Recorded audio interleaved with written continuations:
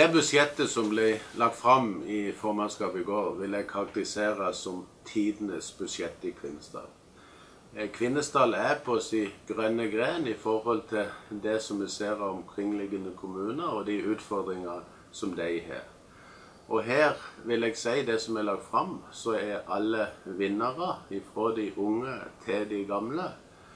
Og det har vært en utrolig god prosess, samspillet med rådmann, administrasjon, underveis, som tatt de politiske signalene, innarbeidet de. Og ikke minst det gode politiske samarbeidet som gjort, og med et felles forslag i går til et budsjett, som sagt, vi skal investere bortimot 200 millioner i denne perioden. Allikevel klarer vi å legge av penger på bok, sånn at budsjettet veldig godt økonomisk fundamentert.